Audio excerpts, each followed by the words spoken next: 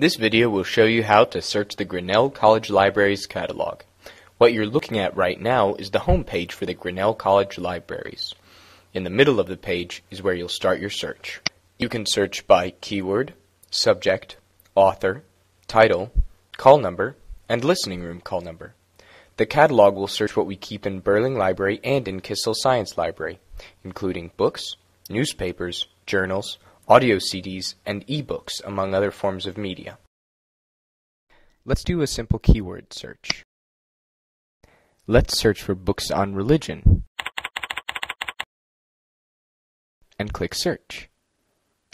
This is what our search brings up, but there are over 20,000 results, which is too many to search through manually. To narrow your results, click on Modify Search. This is the advanced search page. On the left bar are your search options. On the right side are your Boolean operators. Let's say you're interested in the philosopher David Hume's views on religion.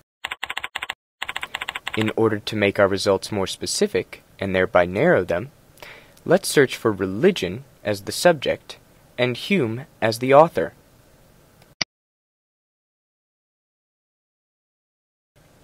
And then hit submit. These are the results you get when searching for the subject, religion, and the author, David Hume. This list shows you the location, the call number, and whether or not the book's been checked out. Let's take a more detailed look. At the top of this page is your basic information, such as author, title, and publisher, along with the information from the previous screen. Note the Send via Text Message button. Clicking this button will prompt you for your mobile number and send the call number via text. There will also be a summary and detailed technical information. Below that are the subject headings. When you search by subject, these are the keywords the search refers to. As you can see, both David Hume and religion are among them.